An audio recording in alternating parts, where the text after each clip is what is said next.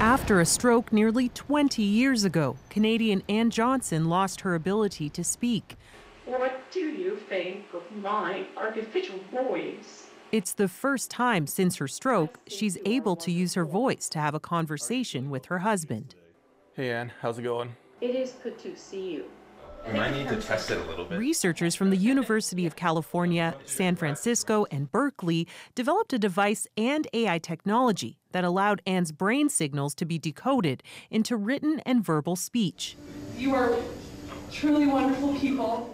Using Ann's wedding video, they also were able to pair her voice to an avatar that exhibited her facial expressions. It was really exciting to see how quickly she was being able to get the computer to understand what she was trying to say.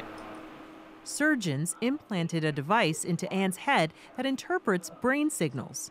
By attempting to say words, Ann trained the system to recognize the signals that control the muscles involved in speech.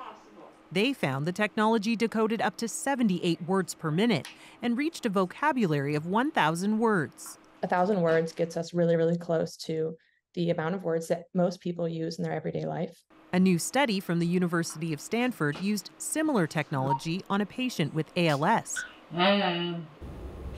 This doctor says the new developments could be life-altering. You can imagine how long it would take to spell out a sentence with your eyes letter by letter.